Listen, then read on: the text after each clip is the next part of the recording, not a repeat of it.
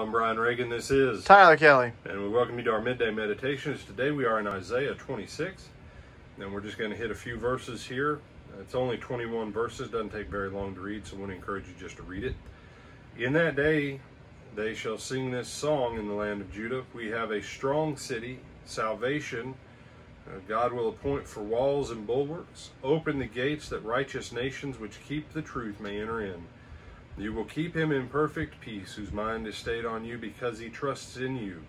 Trust ye in the Lord forever, for in the Lord Jehovah is everlasting strength. And what's going on here, if you've got, depending upon what your Bible translation is, this is the word for Lord occurring twice in a row. For in the I am that I am is everlasting strength. Trust ye in the I am that I am forever, for in the I am that I am is everlasting strength.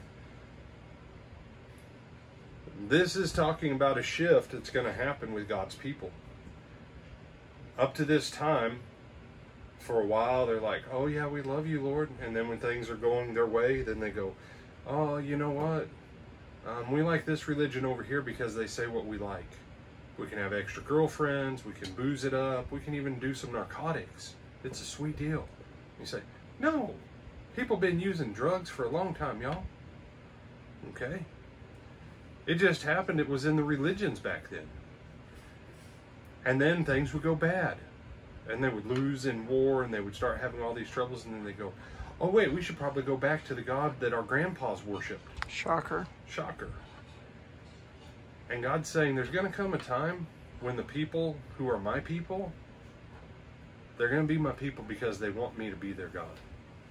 Not because their parents decided it or something else, which is what happened back here. You know, it was a flesh line.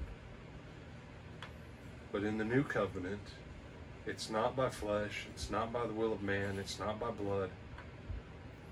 It's purely by the grace of God that whoever hears and whoever learns of the Father comes to Jesus, John 6:45. No one is in this new covenant unless they choose to be. Unless they say, I want the I am that I am to be my God, and that's the one in whom I trust. And with all the times that Jesus said I am, that should kind of key in on part of it. And the fact that Father, Son, and Holy Spirit, all the entirety of the Godhead uses the name of Jehovah. And as you think about your salvation as a Christian, you're indwelt by the Spirit, you're saved by the Son, and it's all directing us back to the Father. The entire unity of who God is in us, moving toward that goal. So read Isaiah 26, great little chapter. Have a blessed afternoon, and Lord willing, we'll see you back for Twilight Talks, and Lord willing, we should be back at our regular set by then.